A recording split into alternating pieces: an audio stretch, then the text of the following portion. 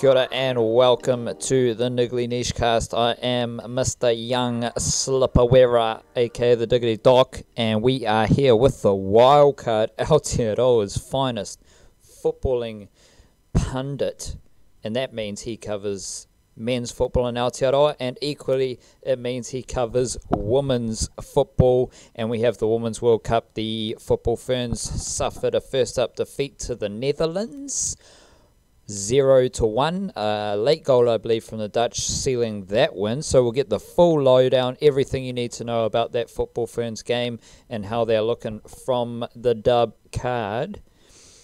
As always, if you appreciate the Niche Cash and the Niche Cast, support us as best you can. The easiest way to do so is on Patreon. Always on the hunt, on the sniff around for a little podcast sponsor as well. So if that's your buzz, hook us up there. Otherwise, just like, subscribe, rate, review, all that good stuff. And Wildcard, Mr. Wildcard, how the fuck are you? I just want to get your thoughts here because I was watching a little thing about Kalen Ponga, and I've been quite fascinated by Kalen Ponga for a while now. Obviously, there's a connection to Aotearoa there, but I would probably say that Kalen Ponga is one of my favourite rugby league player at the moment. Like, favourite, not the best, just my favourite. And I was just, little question here to set the scene before we get into football Ferns. Who was your favourite player in the NRL from the start of the season? Ooh, there's a question. Well, on the topic of Kalen Ponga, it's funny you said that because I was thinking the opposite as you were saying that. I don't know that he's my favourite, but I think he might be the best. And the last couple months of his form have just been through the roof, highlighted relatively recently when he single-handedly demolished the Dragons. And, I mean, there's a little bit of help from Mitchell Pearce, I suppose, on that occasion, but Jesus, he was good. Like, that dude at his best is untouchable and does things that literally nobody else can do. So that's incredible, and I always do enjoy watching greatness and action, and Kalen Ponga is right up there. But if you're asking me my favourite, though, not who I think is my best, so my favourite, on the basis of several just outstandingly feel-good stories from off the field, a couple of crucial little drop goals, the fact that he plays for the team that I support, the fact that he came back on the weekend and was 10 out of 10 brilliant and completely changed the trajectory of the Dragons team that week. I'm gonna chuck in a fella who I never would have come close to saying a couple years ago, but Corey Norman, Doc. I reckon Corey Norman. Jeepers creepers, that's one out of I know. Pulling one out of the long grass there. I'd never think the Wildcard's favourite player at the moment, 12th of June 2019, is Corey Norman. He's been so good this season. And when he was out for a month with a broken cheek, the Dragons fell to absolute pieces. And then he came back and they put, 36 points on the Dogs. Funny story about that. I worked this out the other day. The Dragons' points difference against the Bulldogs in 2 games this season is, I think, plus 36 plus 20, plus 62. And their points difference against everyone else is, I'm not sure exactly what the number is, but it's in triple figures for the minus. It's like minus 102 or something. So yeah, pretty one for the stat nerds out there. That's a pretty wild flip. So in an ideal world, you're playing the Bulldogs every week. I mean, I think every team in the NRL would say that in an ideal week they could play the Bulldogs every time. That is true, Wildcard. I'm just fascinated by Ponga because anytime he speaks, anytime you read about him, hear about him, he's just an amazing person. And he's not only like an amazing person, he's as you said, one of the best, if not the best player in the competition. And it's just kind of freakish. Also, shout out all about the fullbacks here. Shans Nickel-Klokstad with the Canberra Raiders at fullback. He's a close contender.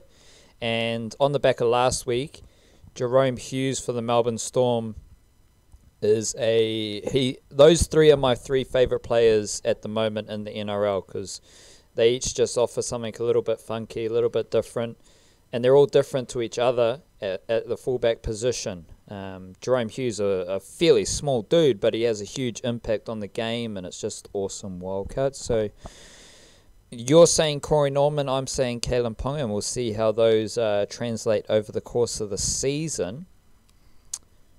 This loss to the Netherlands, first up, how do you, were you coming into this game feeling like the football Ferns would be targeting this game for a win? Or would they just be trying to get the best result they can and set the scene for the next two games? How did you approach this game coming into it, just with what you were hoping to see from the football Ferns? And did you end up seeing what you were hoping to see from the football Ferns in this opening World Cup fixture?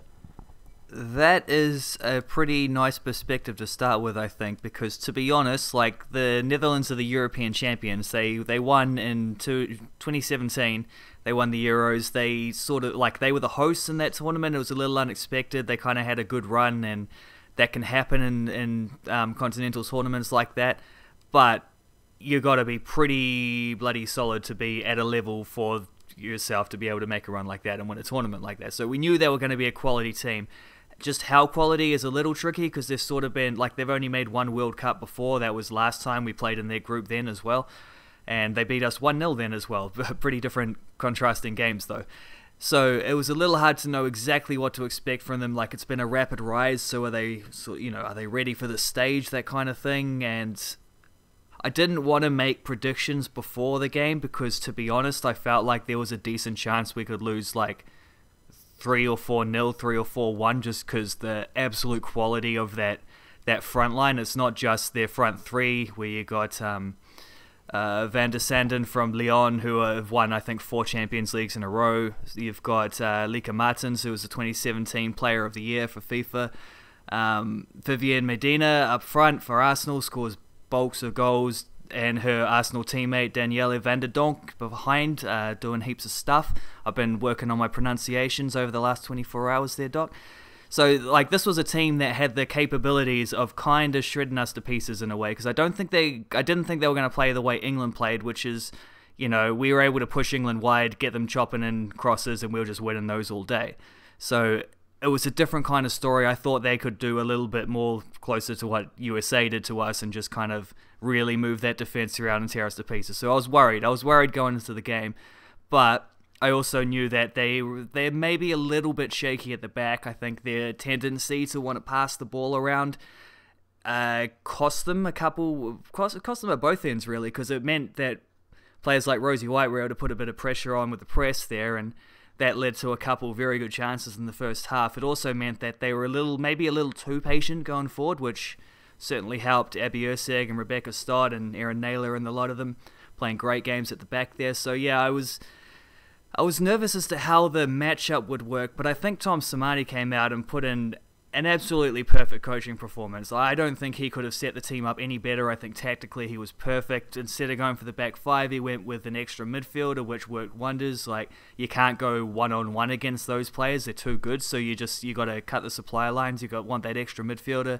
Olivia Chance had a really good game as well, the person who came in. So I think Tom Sermanni couldn't have played it better. I think the effort from the players was outstanding. It's just when you lose at the end there so devastatingly, when you're so close, and you could see them for the last 10-15 minutes, they were really tiring, and we were sitting back too deep, and we didn't have the outlets, and the sort of inviting a bit of pressure, and there was no choice at that point because it had just taken too much to get to that point. We just had to hope we could hold on, and we couldn't quite.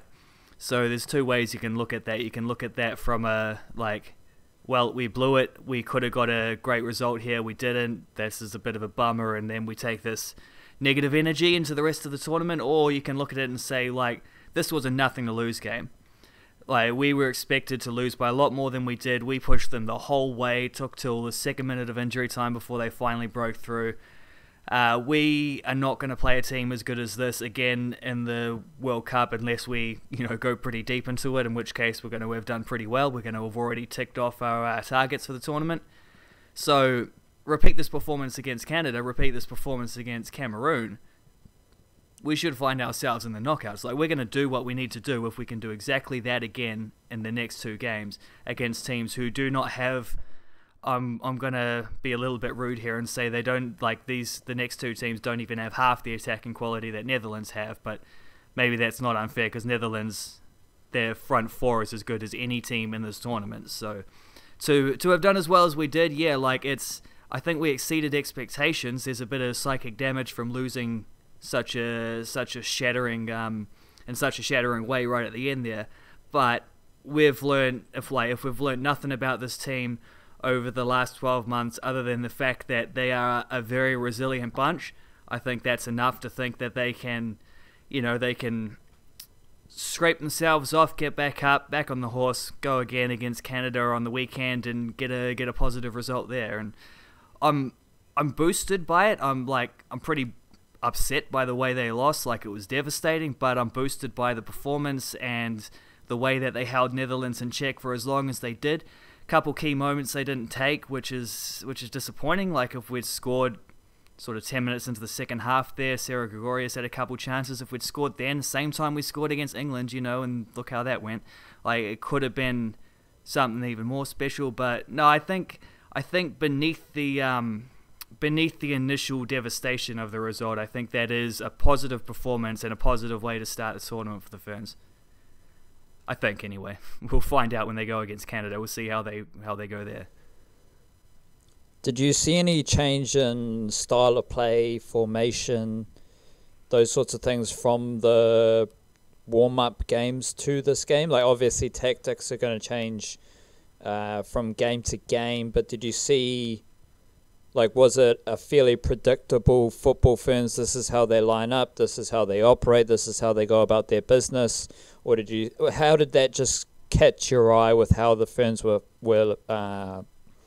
lining up for this game?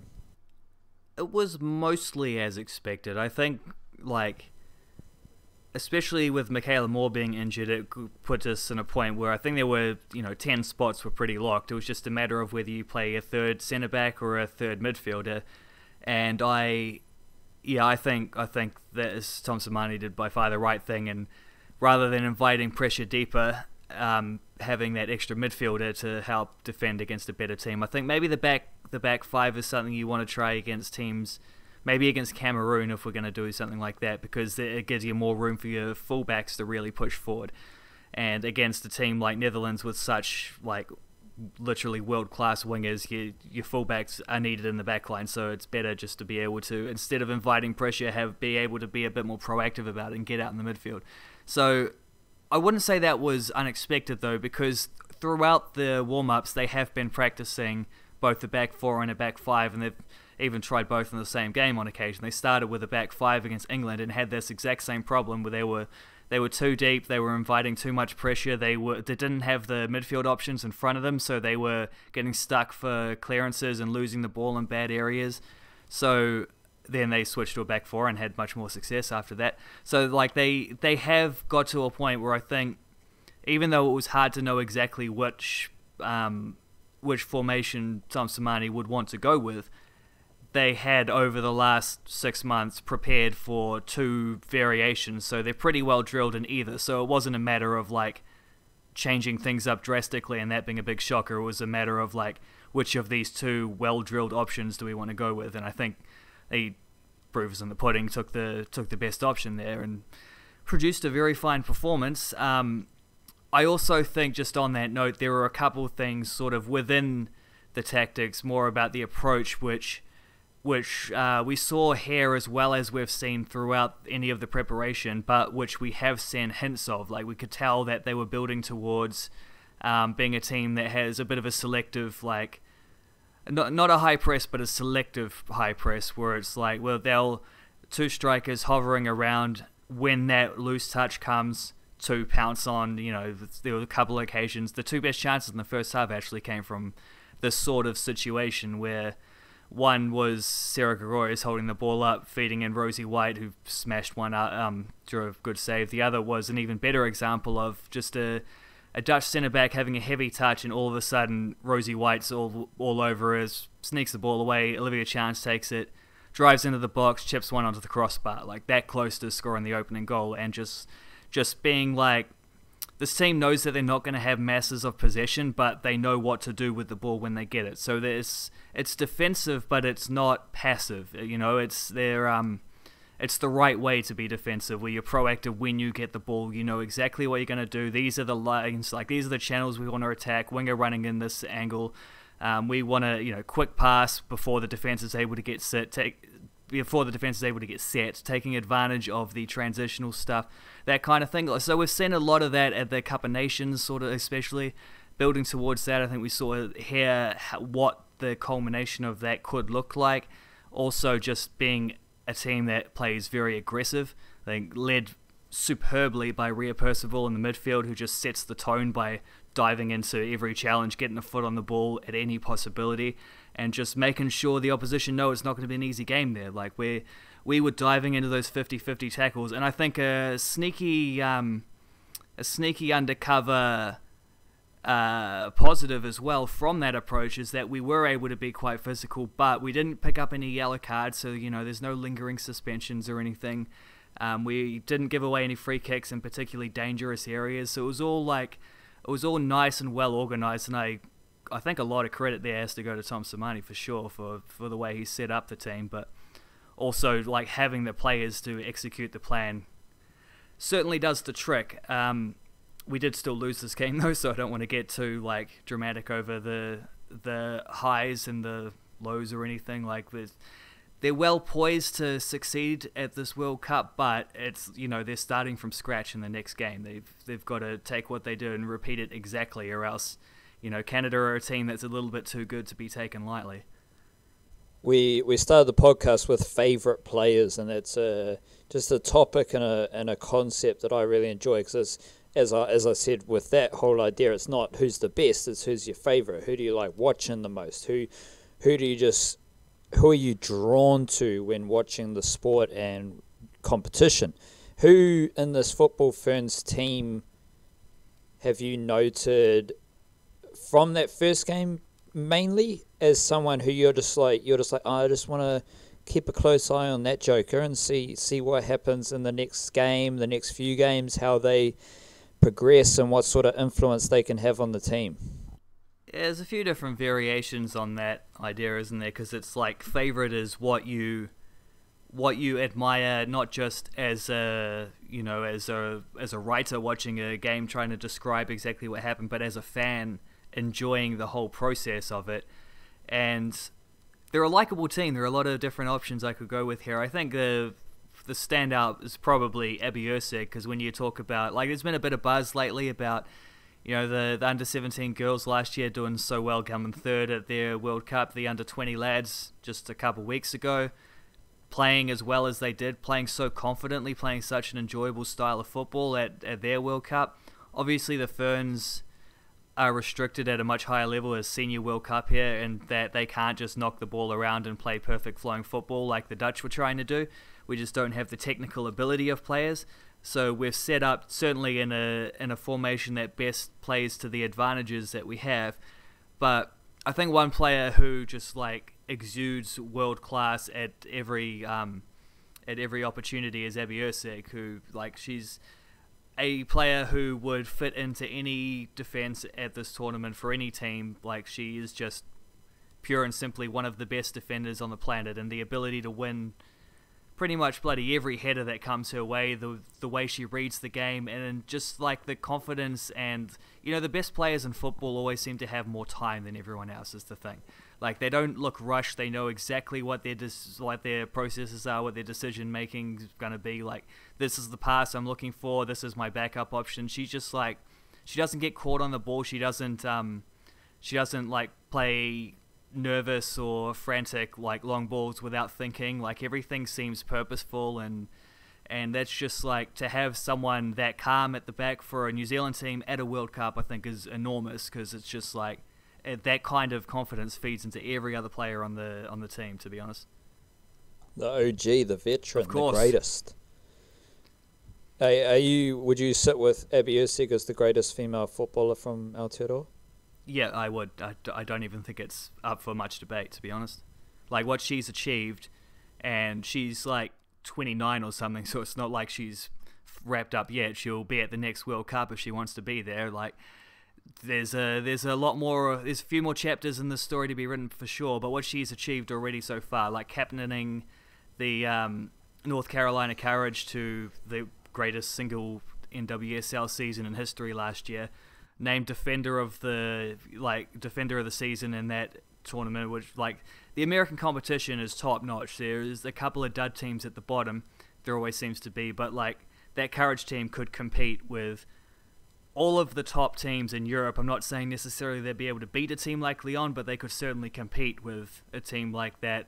They could certainly compete with the team like Manchester City or Chelsea or Arsenal or Juventus or Barcelona. I mean, Lyon are sort of on another level is a bit of a trick. They just win the Champions League every year. The top team in France win 8-0 every week at home. Like, it's it's hard to compare against different things, but I think that the level that team plays at and the level Abby Erceg plays for them and what she's achieved for New Zealand as well, which hopefully we're about to see a crowning achievement of that, but yeah, I don't think it's debatable that she's our finest female footballer. That'll be an interesting concept, like getting a couple of the best teams from America to play against the European teams, because it's a fairly unique situation that you definitely don't have on the men's side of the ledger, because there's no real, it's a monopoly. It's all Europe in the world outside one or two teams in South America, and even then they don't have anywhere near the money that the top European teams have. Exactly. Whereas on the football side of things, you might, as you said, you might be able to set up a fixture where you take the best team from America and put them up against, just for us to get a gauge of where the best competition is for. Well, you know what? They did a little bit of that last year. They, I think it's I can't remember if there was another American team involved, but the Courage hosted sort of midway through their season. They hosted this like International Champions Cup, or they had some, relatively inane name for it, and they won it. They I can't remember exactly who they beat. I could look it up, but I think they beat Manchester City, and Lyon were there, but I don't think they played them. I'm not sure, but it was like obviously an asterisk because this was the Courage mid-season looking absolutely unstoppable against European teams who were definitely like just in their pre-season warming up, and they weren't taking it as seriously. But I mean, they competed, so I'm confident they could give them a run. I don't think they're as good as the top teams in Europe, but I think they can hang about with them, Roger that. We will finish with just an idea here. If the football Ferns are to defeat Canada, bloody Canada. What needs to happen? Who needs to perform at what level? Type of scenario. Like, if the football Ferns are to defeat Canada, what are some things that would have happened in that game? Well, first of all, the blatantly obvious one is they would have to have scored at least one goal. As to how they score that goal, I don't think the approach has to change, because Canada are still going to probably dominate possession in that game, but Canada are also going to they're going to there should be a little more balance than the game against the Netherlands was. And Canada have Christine Sinclair up front, who is a striker as good as anyone out there and has been for 10 years, like one of the best in the world, but pretty debatable as to whether they have the depth behind her. A lot of young players coming through for Canada, so it's not like they're a rubbish team or anything. It's just that they're a little bit unproven in a few key areas. So New Zealand, with all the experience we have, with the tactical discipline we have, I certainly think we can hang about there. And I mean, can we keep a clean sheet against a team like that? I don't know, but Canada struggled to score against Cameroon, and Cameroon also going to be they're not a team you can underrate, but they are the fourth ranked team in the group out of four.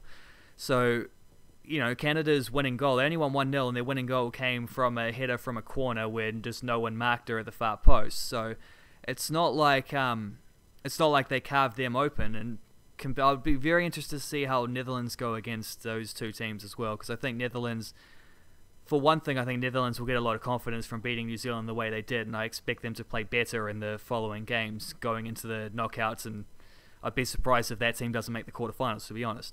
But Canada are a little more sketchy in that they're a bit, it's hard to know what to expect from any of these teams without without until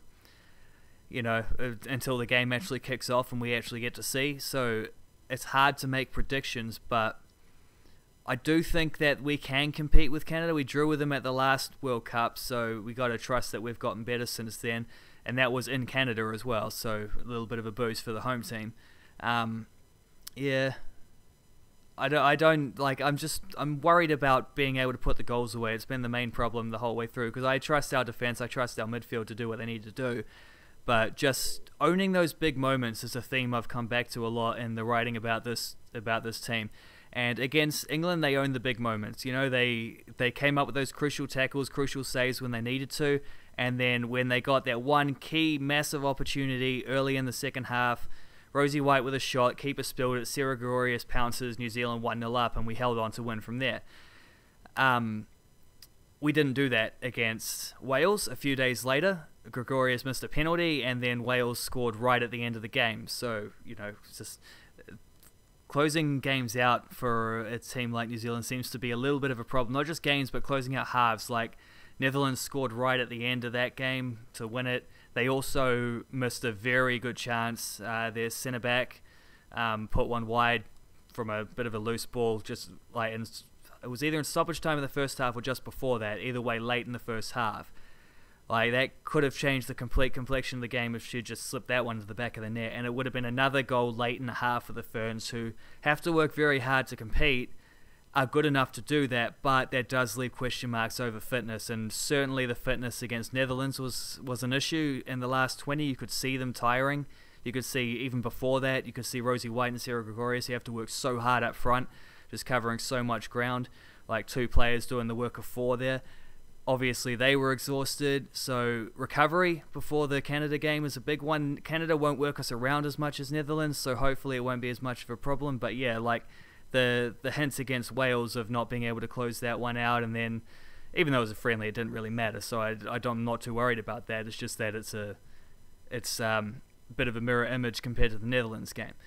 So yeah, take the little fitness issues, take the thing about the big moments, like putting the chances away. Didn't do that in this game. We had one or two or three or maybe even four very good chances. You either need that stunning opportunity to float into the top corner and like you score an amazing goal that just breaks it open, or you need to take that half chance that that might be there for the taking, and you can't worry about whether the next one's going to come around, because a team like the Ferns, it might not. You just have to take the one in the moment when it arrives. And if we do that against Canada, I think we'll be in a good position to get a good result. So it's just like, there's no point saying will they or won't they. I'm just saying if they do, then that's gonna be the difference. Own the key moments.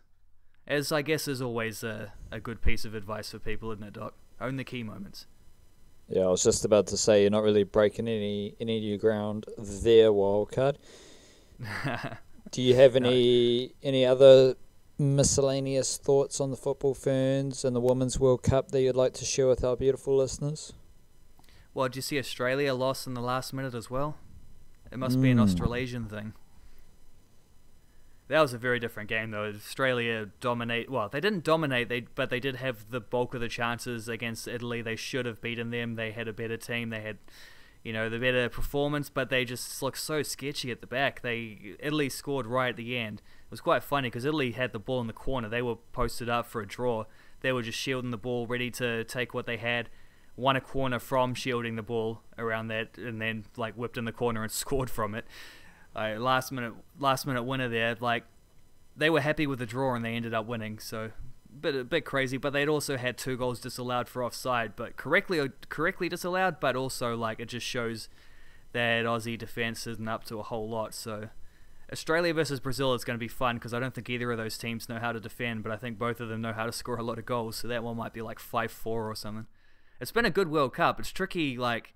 It's tricky being through the middle of the night. It's bloody difficult to stay up and watch as much as possible, but contrasting with the Cricket World Cup, or not even contrasting, in alignment with the Cricket World Cup, there's I tell you what, I'm getting pretty drastically short on sleep at the moment, Doc. Have you got any tips for staying up through the middle of the night? I wouldn't mind hearing them. Well, we'll let you get a little afternoon nap in here. I am working power on nap's been one of my targets. It's working nicely, the power nap. I am working on a bit of a hypothesis though, that defense is overrated, and we don't need to extrapolate that out much further in this podcast episode. But it's just an idea I had, just thinking about the Warriors and how they've put a lot of energy into apparently their defense, but you always hear how defense wins championships. So defense might win this World Cup for whoever wins the Football World Cup on the women's side. Attack is pretty good as well.